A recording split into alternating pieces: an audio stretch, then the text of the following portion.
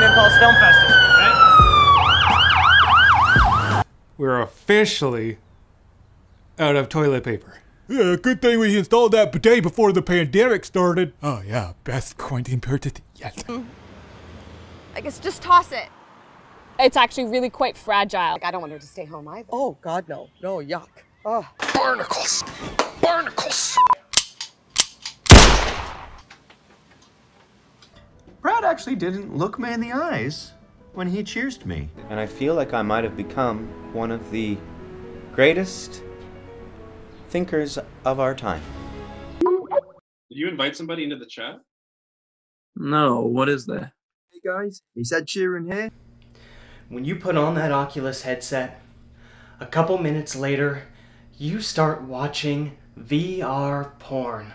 You gotta tell me that you're gonna leave me. You can't serve her anything without reading the ingredient list. I once had a girl. She wore size 12 shoes.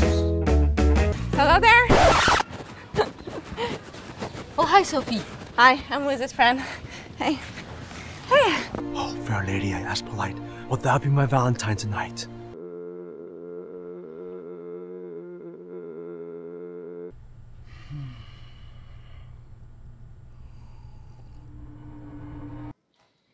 You know what I find funny?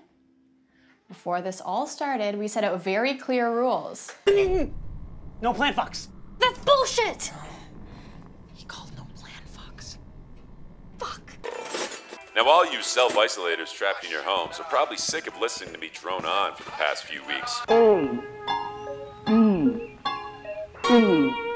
Immerse myself in a stranger's life, in love and in hate. And we got whatever you're into. Bondage. But I was just being... silly.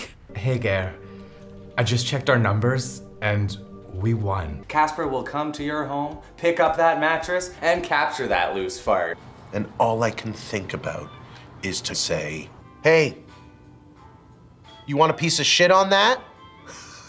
38 hours together. I feel... Sorry to interrupt. What? Done. Freedom? No, pens. What? Yeah, I just wrote pens. That thing's got a huge dong. Oh, please, Jim, not in front of the boy. They're completely sold out of chicken fingers. How is that even possible? They're a popular food. I don't believe it. Well, it's true. Stay at home. Yo, this situation is tense.